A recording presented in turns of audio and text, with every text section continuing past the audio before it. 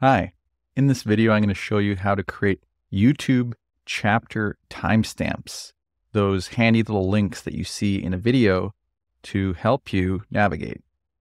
So here is what they look like, these little guys. So how do we do that? So let's get the link to the video we want. We'll copy it. We'll head over to TinyWow and we'll paste the link here. This will just take a second. Now we've got our timestamp. I'm going to download that. We're going to save to device. Now I'm going to go over to ChatGPT. I'm using ChatGPT 4 and I'm going to add that. And now I'm going to ask for a timestamp. Please provide a chapter timestamp of the most interesting parts in the YouTube timestamp format.